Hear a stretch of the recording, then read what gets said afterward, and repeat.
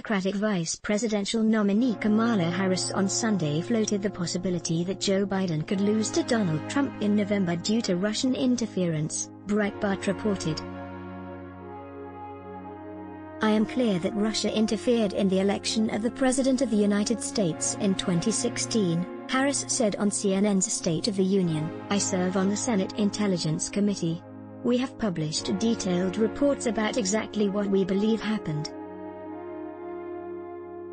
And I do believe that there will be foreign interference in the 2020 election and that Russia will be at the front of the line."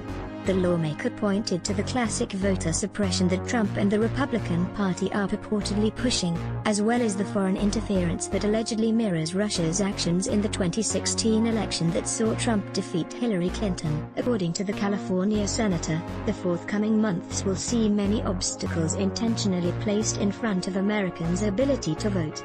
As reported by the Washington Times, Harris' comment came after House Speaker Nancy Pelosi claimed that Trump would aid Russia in their election intervention tactics through his rhetoric and purported attempts to undermine American democracy.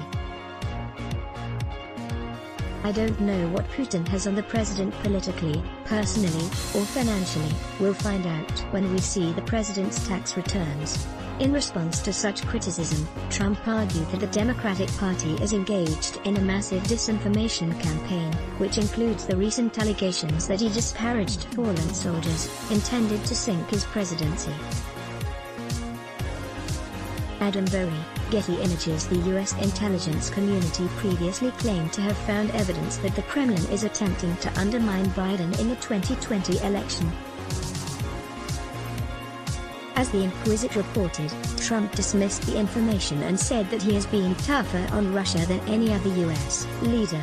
Russia scholar John Herbst claimed that Trump has taken multiple aggressive actions against Russia and is being harder on the country than Barack Obama's administration in many ways. In particular, he pointed to the Trump administration's decision to provide anti-tank missiles to Ukraine, which is currently in a protracted conflict with the Kremlin. Per CNBC, American intelligence also suggests that China and Iran are attempting to interfere in the forthcoming election. But unlike Russia, these two countries are allegedly attempting to undermine Trump's campaign and ensure he doesn't secure a second term in the White House. Other foreign actors are also reportedly trying to influence the 2020 election, but none pose as significant a threat as the previously mentioned duo. Let's block ads. Why? Show your love for him. Click the link in description. Thanks for watching.